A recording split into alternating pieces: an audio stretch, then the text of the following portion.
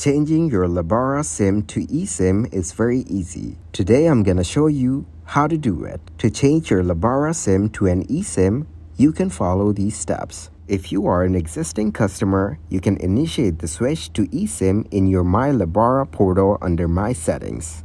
And if you are a new customer, you can select an eSIM from your Lebara sales partner if required. Once you have your eSIM, turn on your device and download and install your eSIM profile via an active internet connection. Also, if you need further assistance, you can visit the Lebara website and navigate to the activation page. Now, you can also download the user guide in English, Polish, Turkish, and Chinese from the website. After the eSIM activation is complete, restart your device to apply the changes.